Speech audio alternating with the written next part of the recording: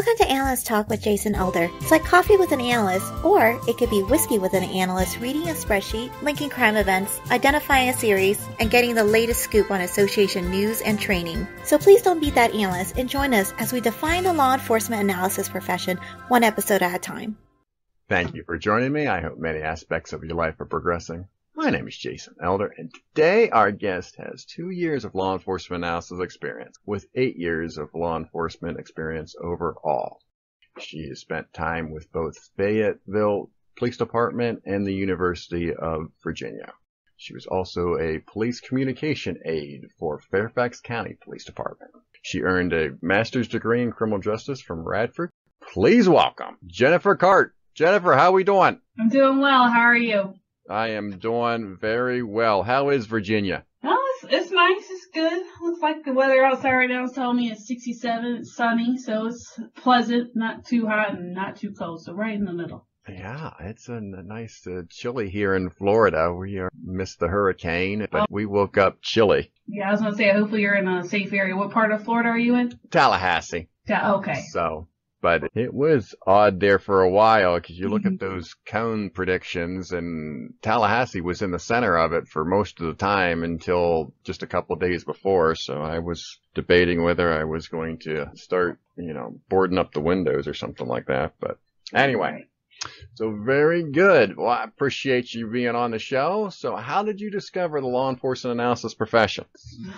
Well, I obtained my master's degree at Radford University, and I had heard of crime mapping aspect of law enforcement, but in regards to the actual field of analysis, I didn't really hear about it, know about it until I started working for Fairfax County Police Department. While I was there, they had a total of 7 substations, and each substation had their own analyst for that substation district area.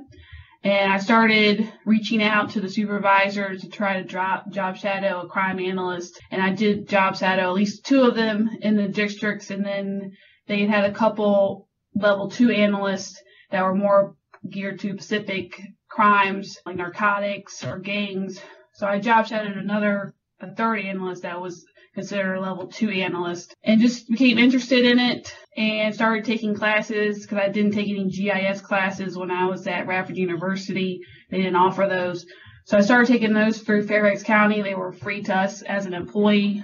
Took quite a few of those, several up to like the 300 level. I was really interested in them, thought they were really a lot of fun to do, and also took a lot of Excel classes because I wasn't really familiar with formulas and building pivot tables and going up to that higher level in Excel. So I was taking Excel classes as well to help me prepare to become a crime analyst, and just started to apply, and then was offered the job down in Fayetteville, North Carolina. Okay.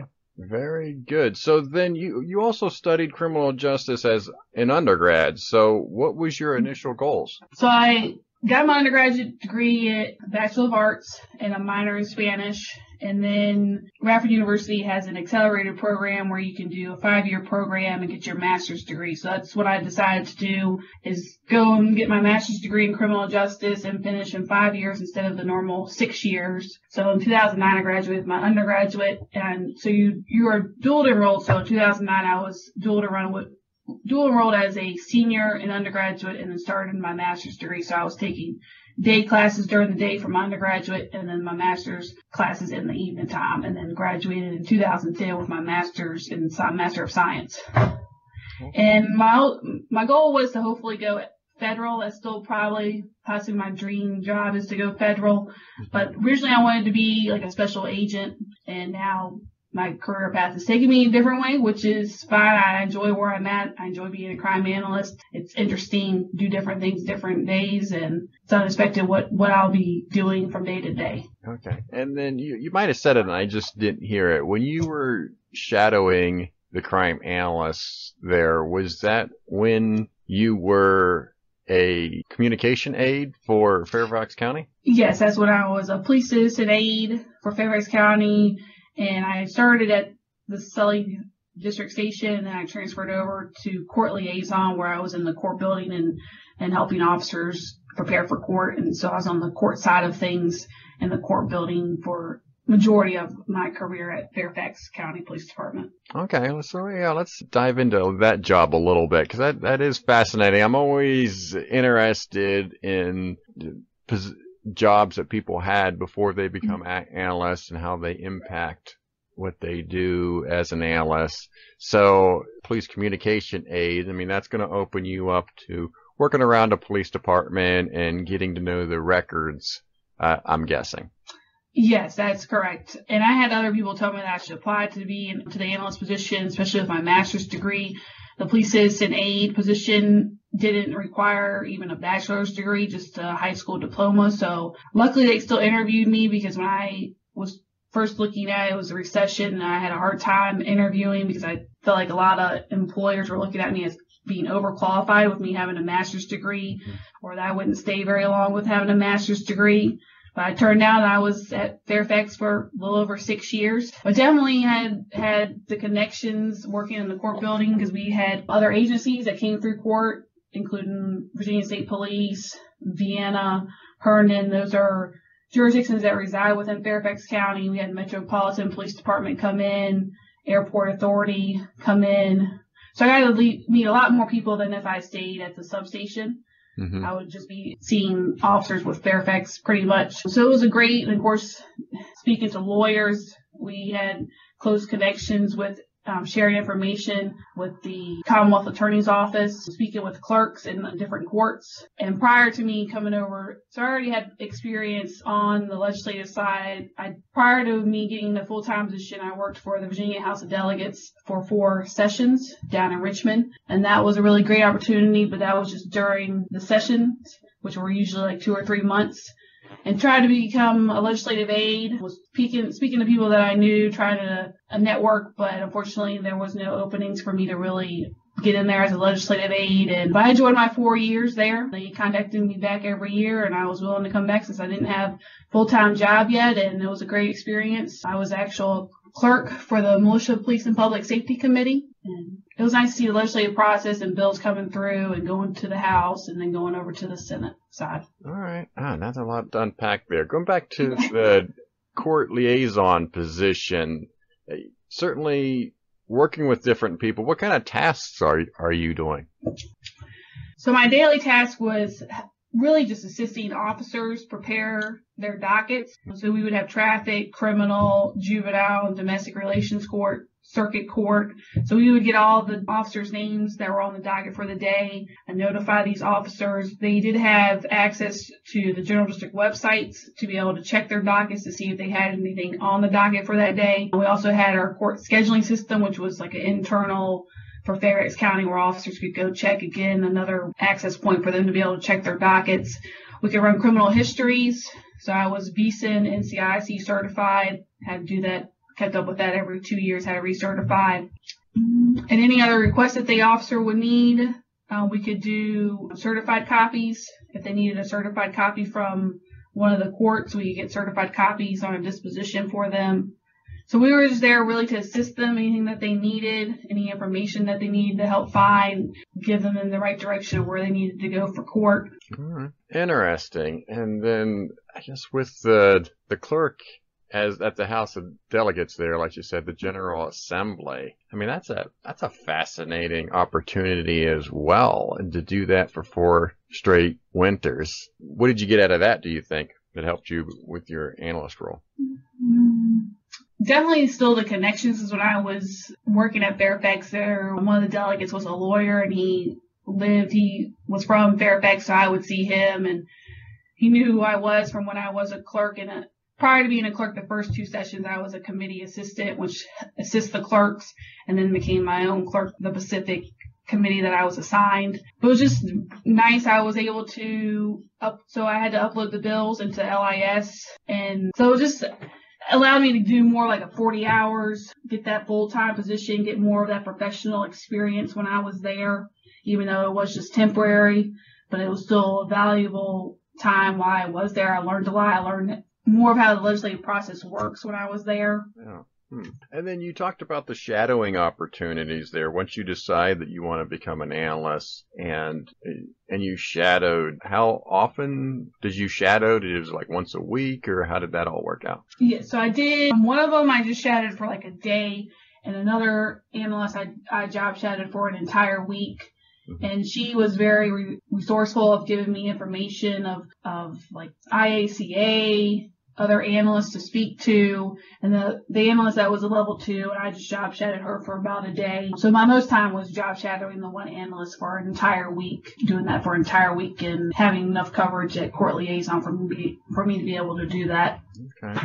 And yeah, that's kind of fascinating because I hear from folks that are trying to become analysts and how difficult and competitive some of the jobs are. And I really think any experience that you can establish at a police department or a law enforcement agency will help you in the long run. And I think you're a prime example of that through what you just described in the various positions and volunteer opportunities that you took. Yes, I definitely would agree with that. Definitely trying to prepare myself and get to be able to obtain a position by taking all those training courses that I did to show that I was interested in it by taking those classes, and just showing how eager and motivated I was. I was definitely persistent. I applied a few times to become an analyst at Fairfax County Police Department, and the last time I interviewed, they said I did a fabulous job, that I did great in my interview, but they decided to choose somebody that had 16 years experience. And again, it falls back to when I was applying to just get my foot in the door anywhere for a full-time position. It was like, well, I can get the experience if you don't give me the opportunity.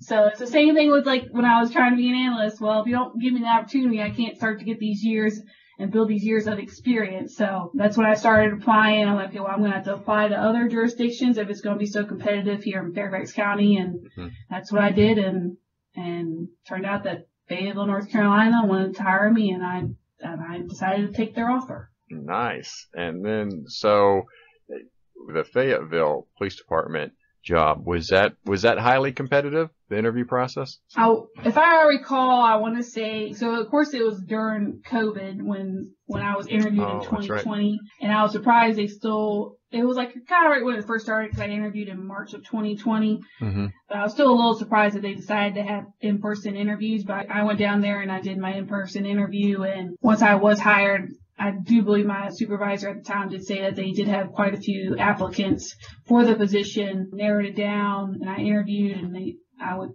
to say they probably interviewed between like 5 and 10 people.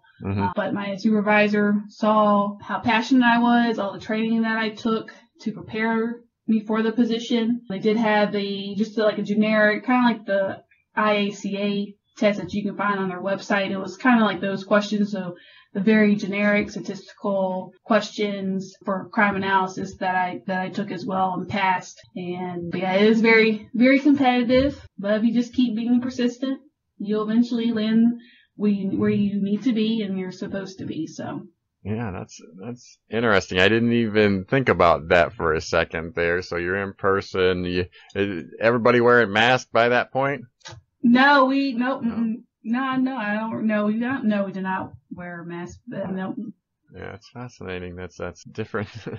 Different states, different rules. I guess some people will be like, "Geez, that was the middle of 2020." But anyway. Yeah. And I moved during that time because I moved down there like in June of that year, 2020. Yeah.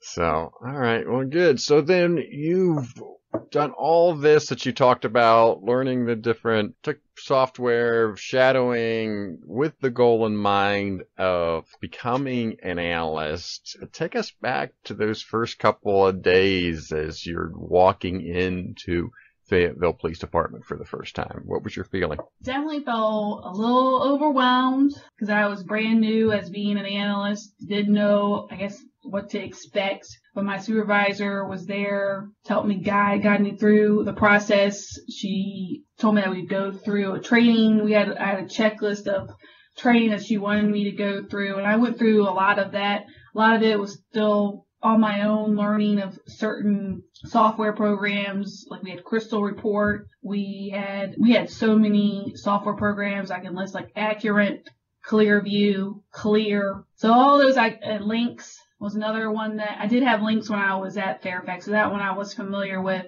And then TLO was another one that I became familiar with. Of course, was familiar with our RMS system that we had at Fairfax. It was a similar platform as the one in Fayetteville. So I was pretty used to like how to kind of navigate the RMS system. But a lot of it was like learn on your own, a lot of webinars, a lot of GIS classes that I was still taking through Esri that we had access to. We had access to LinkedIn for LinkedIn learning. I took a lot of like Crystal, all kinds like Microsoft product, Excel, PowerPoint. I took all kinds of LinkedIn learning has all kinds of programs and classes that you can take that's available. So that's what I was doing during my training. Even after my training 3-month period, I was still taking those classes, but not as much as now. I was released and assigned to the aggravated assault and robbery unit. Okay. And then are you the only analyst at the police department?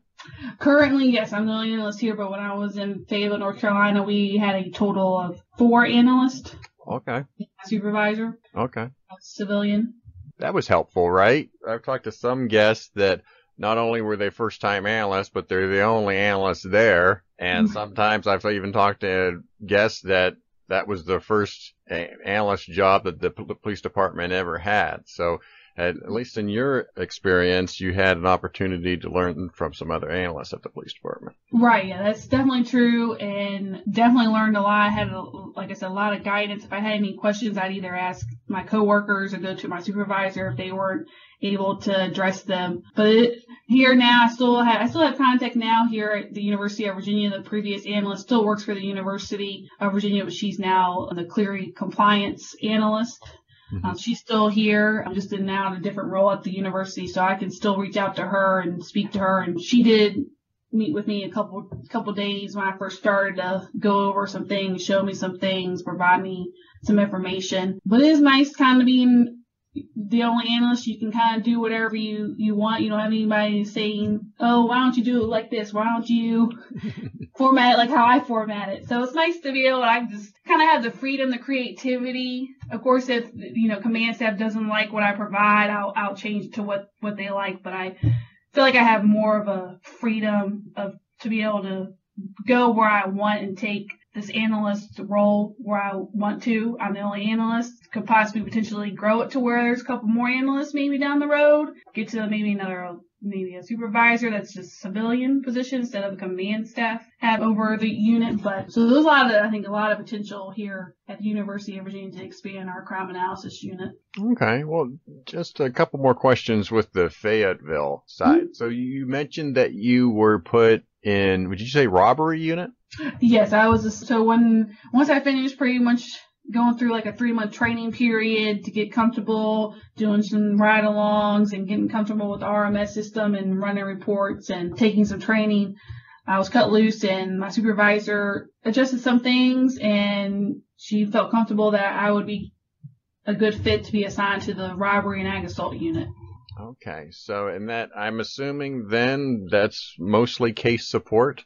Yes, that's correct. But we did have roles where we could overlap each other. So we each had a backup analyst that if they were out for the day and not at work, we would be their backup for their work. So my backup of the other analyst, she did social media OSIT searching. So she would send out usually like a weekly of the social media events that she would find and send that through email to notify command staff of events. And she also did booking and releases. So she would get an email from the jail and create a Word document of all the ones that were released, and we would categorize them based off we had 3 districts in Fayetteville, and we would base them off the districts and provide all the information of what the charges were, when they were released. So that's another thing I also would follow up on, was that if she was out. But yeah, my sole duty was the robbery and ag assault unit. I did everything, again, going through any searches that they need, all those systems that I mentioned, running any reports. If they wanted to report, usually ran them through Crystal. Started doing mapping, especially hot streets mapping was something that I started taking on. Did analyst notebook to create NIBIN charts, which is gun shell casings. Okay. To link them to each case. So a lot of different avenues that I was doing in Fayetteville. Definitely kept me busy. Yeah.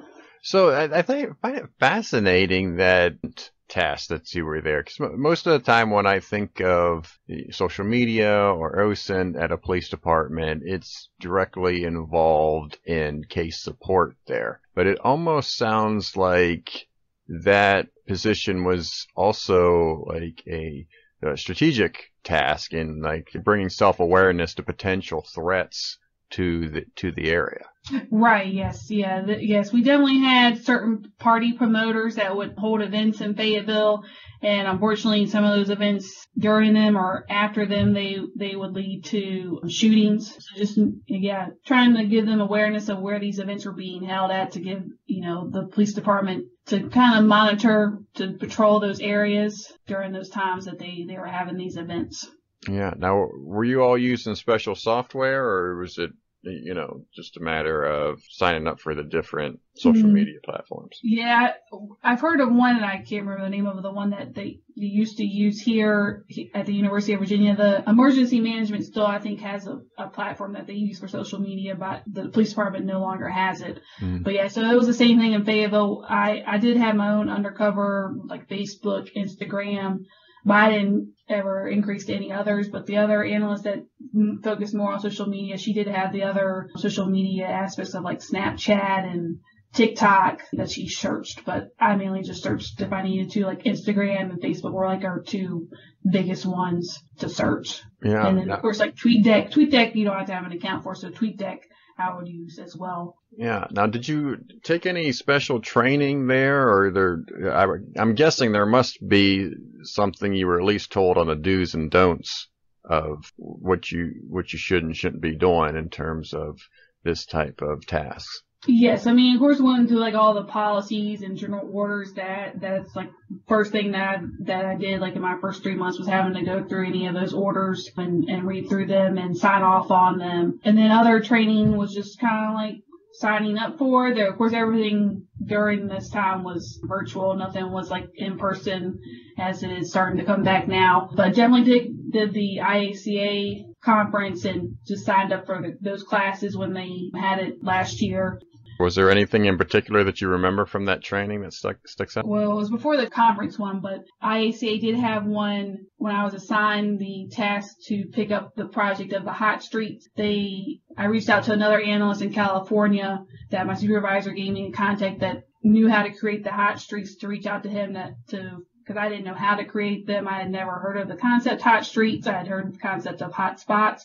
So it was a new concept for me. So I was, what can I learn? Again, going out and learning on my own, research on my own, and contacted him, and he told me about IACA was going to be having a webinar in like a couple of weeks from when he emailed me for how to create hot streets. So I took that class, took notes on it, and then from there I was able to take that information and apply it into my ARC map to be able to create these hot streets. It took a little time. Some days it was a little frustrating, but I did get it. I did get the hot streets, and I was very proud of myself. The command staff, the assistant chief, was very pleased, and that was a project that I stayed with until I left, and I switched over from ARC Map to ARC Pro because it became easier to do it in ARC Pro. Is why I switched over from Map to Pro to be able to create the joins and for the hot streets.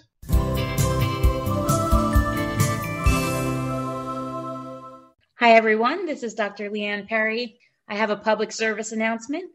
Don't get so set in your way of thinking that you don't allow yourself the flexibility to grow in your thoughts. Be willing to consider other people's viewpoints and critically think through them. Changing your mind is not the end of the world. Keep your mind open enough so that it's at least a possibility. Hello, I'm Barry Fosberg, the senior analyst with Houston Police Department. I'm here to do a PSA for regional associations. If you're an IACA or familiar with IACA, get in, find out if you have a local association. And if for no other reason your crooks don't know you have borders, your borders typically have other crime analysts, and this is a great way to know them by name.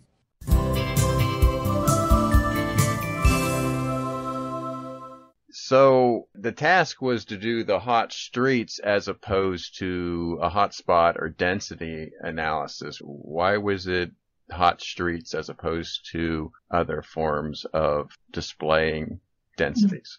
So from when I spoke to the assistant chief, that's what he really wanted to do. He wanted to dive down into it deeper instead of just kind of the neighborhood level, which is more hot spots. He wanted to dive down into it even further to more specifically to the actual streets that were having these incidences. And specifically, I was doing shots fired. So I was plotting calls for service for shots fired is what he wanted to know, and took it from there and was doing updates for once months passed by. They wanted to have updates of new data. So I was filtering in from the same map and just adding the new data to it and plotting it, and was something that they wanted to be able to incorporate in we had weekly ComStat meetings. They wanted to incorporate that into the weekly ComStat meetings, and that was still in the works when as I was leaving. But that was the ultimate goal, is they wanted to have eventually get like an interactive map to be able to use as well, maybe on patrol, but they did want to have it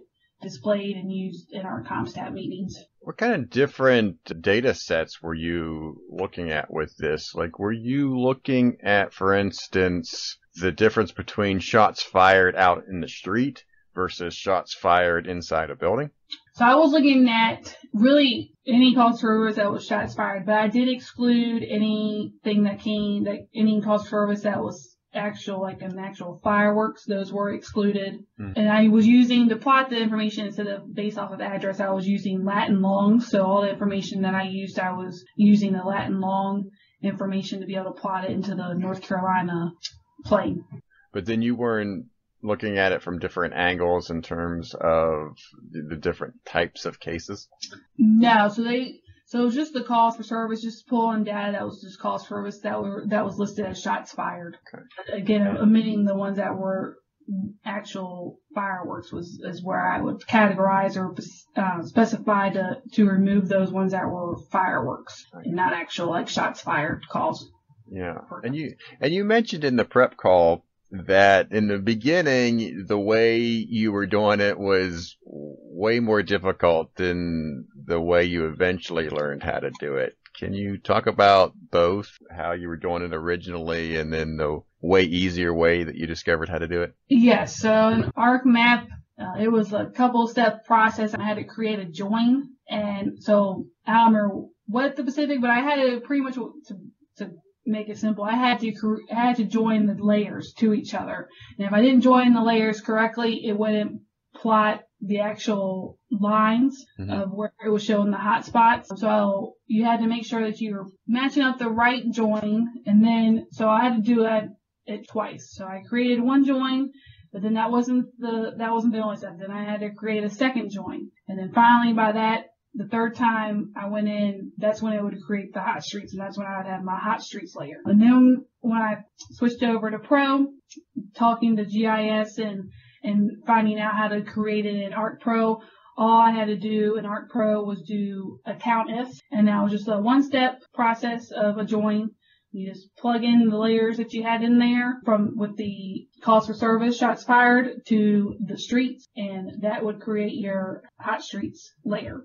So it was just a one process, one step compared to a map, which was, like I said, more difficult, had a couple steps. It was very confusing if you didn't understand what you were doing. Yeah.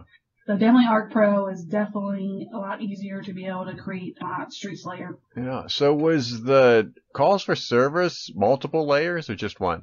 So I could separate them out because I did do eventually I started out with I think a 3-month for the assistant chief, and then I eventually went to like a 3 or 5 year baseline if I recall. And those years I did separate out into its own separate layer to distinguish year to year, and then be able to show it on the map separately if you wanted to, instead of showing them all at once. So you could then be able to see each layer year by year by selecting all of them at once, or if you wanted to just see a couple layers, but separated them out, year to year. Okay. And then you mentioned ComStat. Did you look at them at the classic 7-day, 28-day, year-to-date? Yeah. Ours was 7 days because we had it weekly, so our turnaround was 7 days. We held it every Wednesday. Mm-hmm. That's how they had done it I was told, for a long time. And my supervisor would have preferred it be more like a monthly time staff, but command staff chief wanted it to be weekly, so it stayed on weekly. Yeah, so weekly. So I find that funny because when I was an analyst 20 years ago, that's the way we were doing it too. So it's fascinating that that's still the standard, and that, sometimes I think with CompStat, police departments, and you get those weekly meetings I think this is a perfect example with the data that you're looking at, that you're only going to look at the number of hits on a particular street segment for that particular time, and it seems like that's all they're focused on. I'm not saying you did this, but it seems like there wasn't anything further done than that, like how those are related to other crimes or other incidents or why they're important. It's just like if they have 4, that means they're going to get talked about kind of thing, and what's going on with that. And it seems like they're more focused on the 4 than really trying to understand why maybe one of them is important and not the other 3. Yes, yeah. And I think that was like kind of our standpoint of it, that really to see or to do a tactical analysis, it needed to be more than a week. You can't really go week by week to really see a turnaround or make an impact, if that makes sense. And I know during one of our CompStat meetings, I had presented information because another CompStat meeting, they said that shots fired calls, which was what I was, of course, focused on, had gone up in recent months. And I'm like, no, I don't believe that's correct. And they didn't have any, nothing to really back it up on. So I decided to take it in my own hands and started to pull the data for shots fired, and I had taken an Excel course, and I was able to do like a threshold analysis to show, the years previously to what it will be like in the future. And the shots fired calls for those months that they were saying had increased. It fell within that threshold that it wasn't above being high. And then my supervisor wanted me to present that in the CompStat meeting, and I did, but they still didn't want to listen to the evidence and an analysis that I had given, and still were saying that shots fired calls were high. So that's interesting, because that's almost, did you run a statistical test against that data? That almost sounds like a Z-score. Yeah, so it was kind of like a formula that I had learned from taking an Excel course on like threshold analysis and like forecasting. And that's what I was doing, was forecasting and doing a threshold analysis. And so all I had to do was just plug in my own. Once I ran my data, all I had to do was plug it into these formulas, into the spreadsheet example that I was given during this class, and of course generate the charts. And that's all I had to do, because all the formulas were already there for me to be able to do this threshold and like forecasting analysis. And was that law enforcement class that you were taking, or was that just a standard class that you were taking at a university?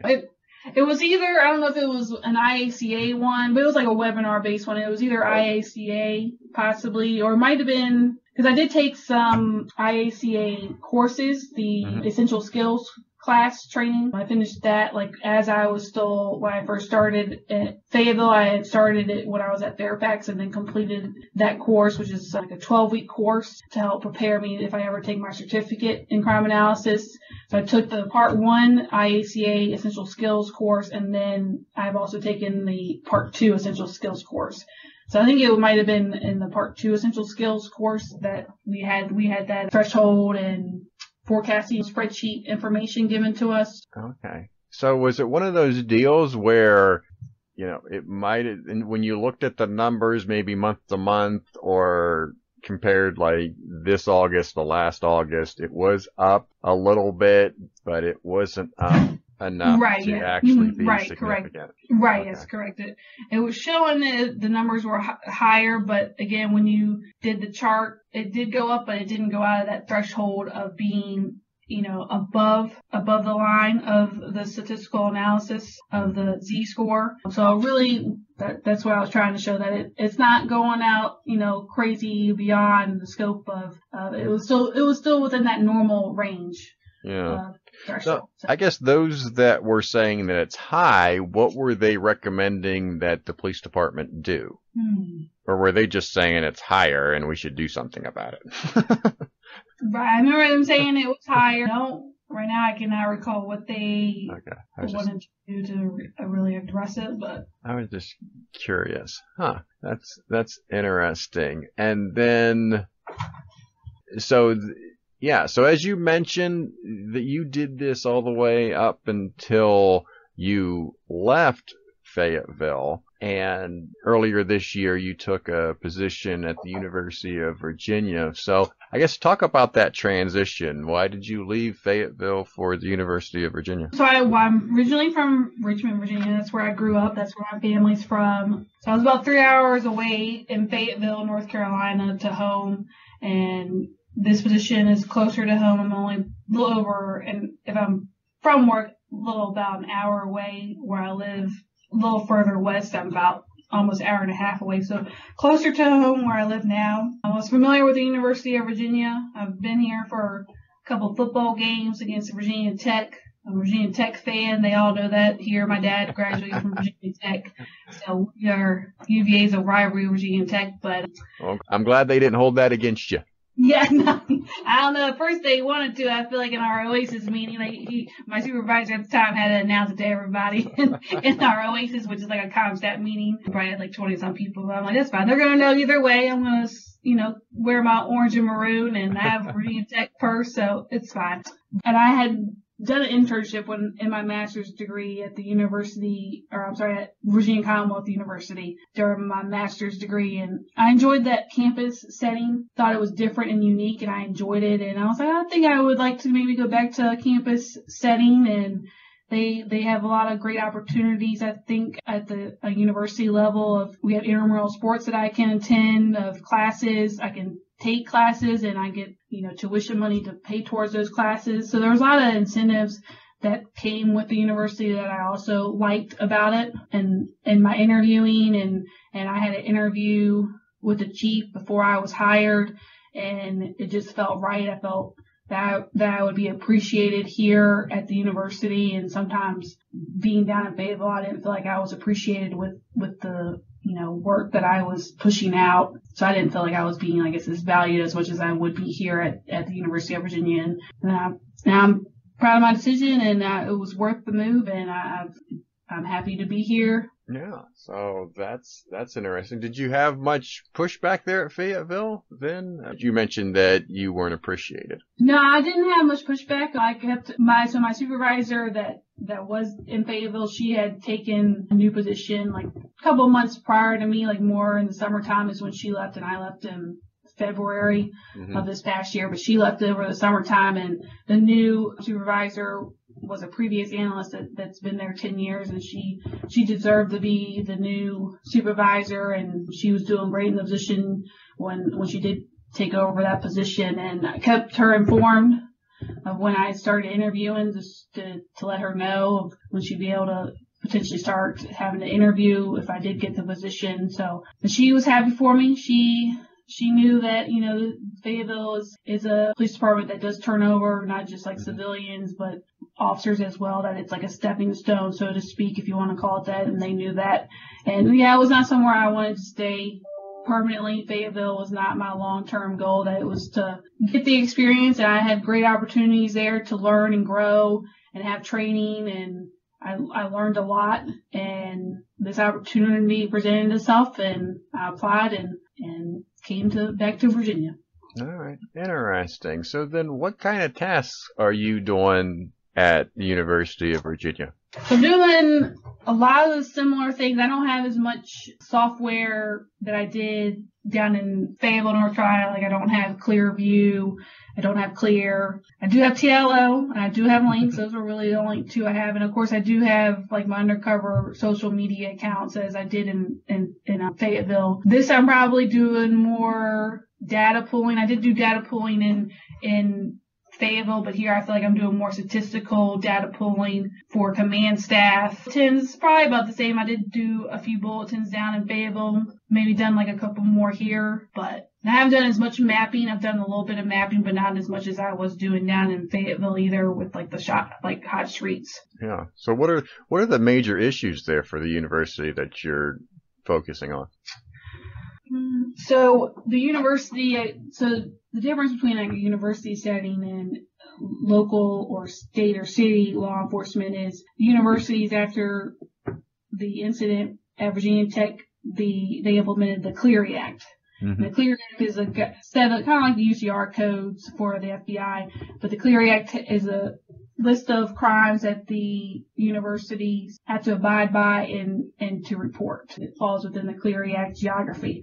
So that I'm still learning. I do have like formal training signed up in November to become more familiar with that. But that's like the biggest difference is trying to learn that. Of course, still like the geography of where, because we have a joint patrol area at the university, which is the University of Virginia Police Department's jurisdiction as well as the city, so the city of Charlottesville's jurisdiction. So they have an overlapping area. Mm-hmm. I'm still trying to learn that, and how to pull that data can sometimes be a little difficult. But definitely the Clery Act, because that was something I hadn't heard of before, and I remember them asking me if I knew what the Clery Act was, and I said, to be honest with you, I'm not going to sit here and guess. I probably could guess what it is, but I'm just going to tell you I don't know what it is.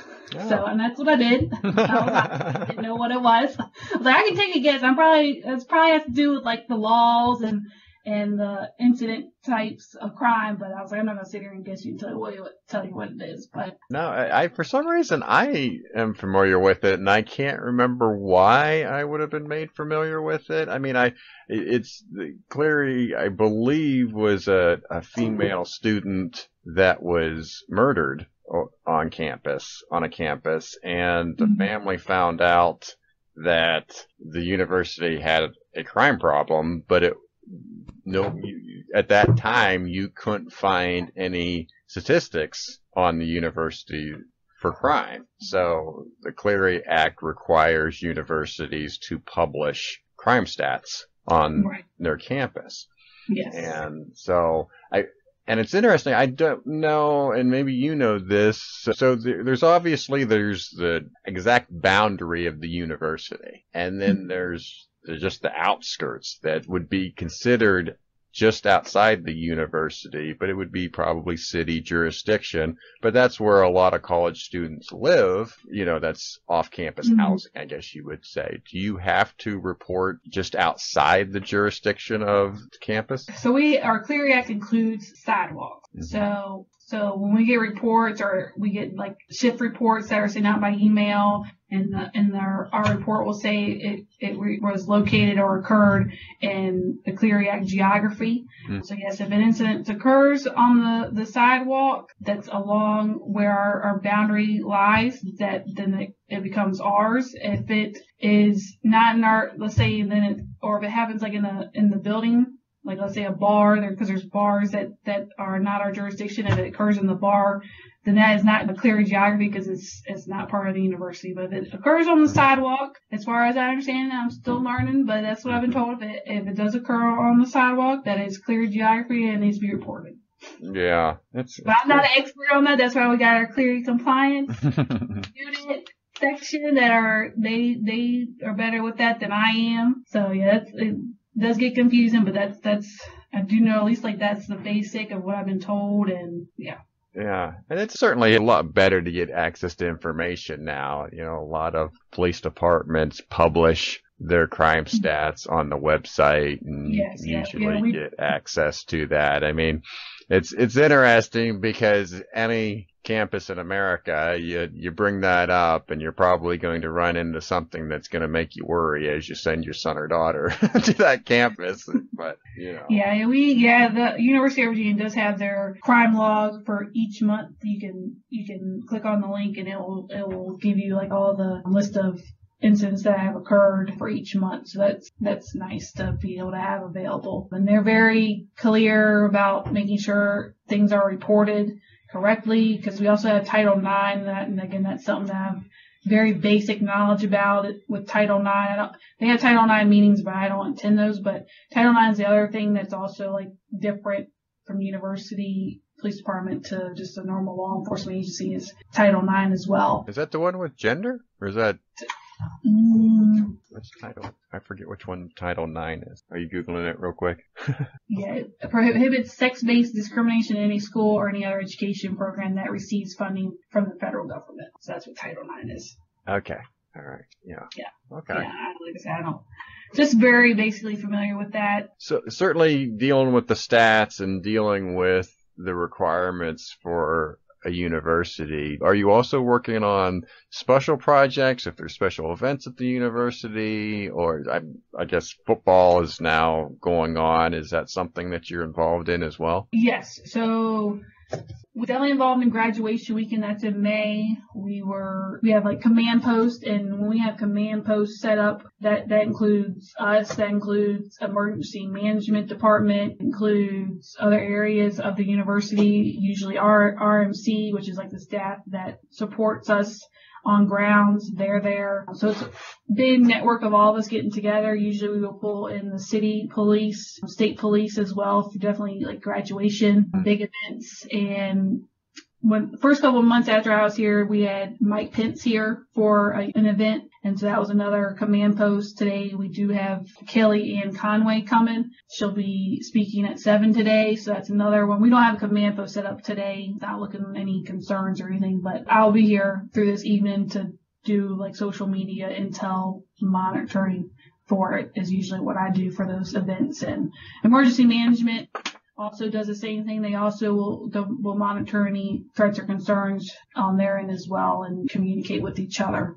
We have a University of Virginia has the OC is the name of it, the website, where we are all grouped together in there. We can post information on there so it's like on one place where we can all communicate, and I have to like send emails. So that's kind of nice where we can all just be in one room, so to speak, to be able to post information on certain events.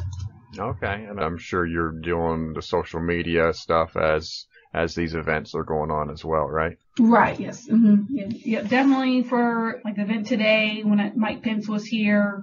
Sometimes I'll do like for the football games and let them know if I see anything else or any other threats or concerns to the university. I'll pass it along to command staff. And then other projects that I've done, one's for our COPS program, which is our community-oriented policing that they implemented like back last year before I started here. They implemented that, and so I pulled data like prior to that unit starting and then post unit starting, and pulled a lot of data for the previous deputy chief that was here. That was in the first like couple months, and it was a big data pool, so I had the previous analyst help me pull some of that data. But you definitely have done a variety of things with that in bulletins as well. Like I said, I've done bulletins for attempt to identify. We've had a big one recently where they now publicly listed it and offering like a $10,000 reward to identify the individual. So any requests that they have, bulletins, data pulling, helping officers find social media accounts, assisting the detectives. One new thing I do here at the university is I do a police lineup. So I've created a couple of those for the sergeants for a lineup, and it's pretty simple, just pulling photos that look similar to the description of the suspect and giving usually like 5 or 6 photos and giving them to the detective sergeant. I gotcha. Yeah, I'm just thinking about pulling data from all of the college IDs. I'm sure some of those college IDs are funny. So, but certainly I have had guests on this show that are analysts of a police department that is part of a college town. And so certainly they work hand in hand with the university. But in terms of your position, do you know how many other universities in the country have their own analysts? I'm kind of curious is how unique this situation is with you and the University of Virginia. Yeah, that's an answer I do not have right now, but I'm curious to know. I just got one actually today from where I did my internship from the Virginia Commonwealth University. They sent out a bulletin today. So I'm not sure. Usually they do have an analyst that's who will create those bulletins, and if not, then it's usually a detective that will create them. But it was sent out by the Virginia Commonwealth University, and it usually like for mine, I will put created by, and I'll enlist J. Cartte analyst, crime analyst, but they didn't have theirs listed, so I'm not sure if an actual analyst did it or if it was a detective. But yeah, I don't know because I work closely with the surrounding jurisdiction, which is the city of Charlottesville, Albemarle County PD. So we are all in the same RMS system. Mm-hmm. So I've definitely reached out to them to be able to get familiar with our RMS system here, since we're all under the same RMS. And it's nice because then I can, if I need to, I don't have to request a report from them. I can just search a case number and it will bring it up since we're all in the same system. So that's a nice feature. But the other universities that I'm not sure, but I do know because we are University of Virginia is CLIA accredited. Mm-hmm. And I guess the standard for CLIA accreditation is the department has to have a crime analyst to be CLIA accredited. You know what? I remember that used to be the rule, but I actually thought they went away from that. You may be right. Yeah, I'm not sure if that's the case anymore, because there definitely was a big push for that, and a lot of police departments hired analysts for that very purpose. So that's interesting. You mentioned RMS. And that's always a fun one when you go, do you like your current RMS, or is it something that you wish was better? Yes. So it's a different platform than what I'm used to. So I'm still trying to learn it and navigate it and try. I signed up to take training classes through, so ours is called New World Law Enforcement Records, and the agency that's through is called Tyler Tech. So I've signed up through their Tyler Tech University to take classes, but I haven't had the chance to really be able to take time to take any of them. So I'm just kind of learn as you go is what I've been doing. And it's been, for the most part, because sometimes my previous RMS systems, they would freeze on me. So this one luckily doesn't freeze as much as my other ones sometimes did. So that's one good thing. But some of it is, I know I've had some issues because we do have a section where you can do data analysis. And I can edit queries, so I can go in where somebody's already, the previous analyst has already built a query. I can edit it to what I want and filter it and change the date parameter and other things. But I have had issues where I've had to contact Tyler Tech, and I still have a ticket out now where I was trying to run calls for service, and they wanted to have the affiliation information, which is if the individual is UVA affiliated as a student, non-UVA affiliated, or an employee. And I was getting an error message that wasn't returning anything, wasn't really understanding what the error message was telling me, so I reached out to them. And again, like I said, they eventually got to where it was on the server side, and I'm still waiting for a follow-up. I need to reach out to them to follow up to see what the issue was. So there's been a couple of times where I try to run a query and it won't run. It gives me this crazy error message that I'm what is that supposed to mean? Yeah. What's that telling me? Yeah. So I'm imagining there at the university, in terms of the calls for service and the crime reports, certainly, how many are you dealing with in a day, or kind of put that in perspective? I don't know how. Is there a measurement? I'm obviously guessing that the amount of data that you're dealing with at the University of Virginia is way lower than what you were dealing with at Fayetteville. But so how many records are you usually dealing with on a daily basis? Yeah. So definitely not as many as Fayetteville.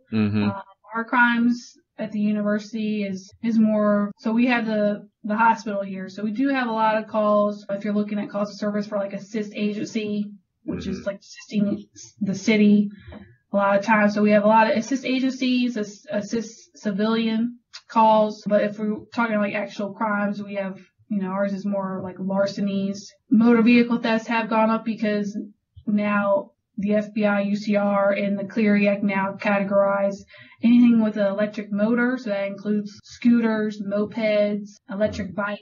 Those are all now considered motor vehicle thefts. Oh. So that's why our numbers, if you look at it, that's why they've gone up, because they recategorize what is considered a motor vehicle. And we do have a lot of scooters and a lot of mopeds, so that's why that number has gone up. But so what are you looking forward to? Do you got something that you're planning on with this position? What do you hope to achieve in the next couple of years? So I'm hoping to implement more software programs. I've done a request to get Power BI. And if I don't get Power BI, I've also submitted a request for Tableau.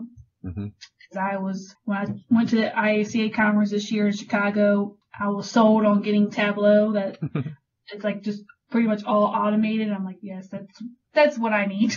Because Power BI, you still, of course, have to build and make templates to be able to pull the data. So Tableau would be great. And I know the university itself has, when I've looked up information, that that I've seen where they have stats and numbers that they use the Tableau software. But so I'm hoping to get that. I would just like to make things more automated, more streamlined to be able to focus on other things. Because right now, to pull OASIS data, that luckily we only have it monthly, but for me to pull that data, I have about 15 slides that I pull of data for patrol, and it's all manual. So I had to focus probably about a good 2 or 3 days right now still. I know that previous analyst, she said it only took her a day, but she was in the position for 5 years, so she became to be able to do it quickly. But something where I can like more streamline it, because Fayetteville, they would be able to, they had a SQL server where they had these reports already built in, so all you had to do was change the date parameter on it and hit click, and that would give you all your data numbers.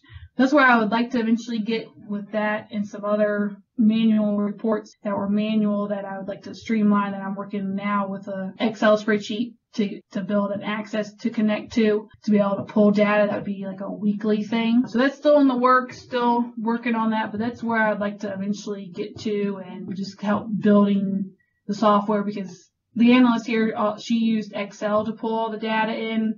And I did a month or two after starting, I did pull the SQL server ODBC connection into Access. I had built some forms in there, but it's still nothing fantastic. But I did at least pull it into Access to have that as an option, because she didn't have it in Access. All right, good.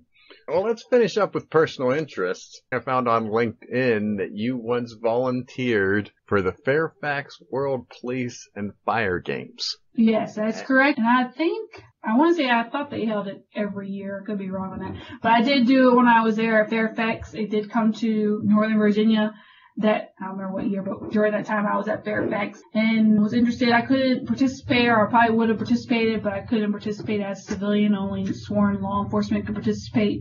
But as a civilian, I could still volunteer. So I volunteered at the gun range is where they assigned me. I tried to sign up for a couple of basketball and some others, but that's where they put me, and it was fun. I did that. I think I was there two days, half days, and met people, and there was people, of course, all around the world that were there. And I went to the open ceremony that they had. That was really interesting to watch and see. So it was a good experience, but I thought they held it every year, and of course they have it different places every year, or maybe every 4 years, but it's really cool. I definitely recommend if you get a chance to go to it. So I had never heard of the police and fire games. So is this where police officers and firefighters are competing against each other, or is there a section for police and a section for fire? So I think it depended on which category you were in, because I know they had basketball, so that would be a team thing. Mm-hmm. But then they did have the individual sports, where I was at with the gun shooting thing. But it really was just for all good fun. But yeah, it was a competition, but to me it was just let's just all get together and have some fun playing these games. Yeah. Now you had mentioned that you would have participated.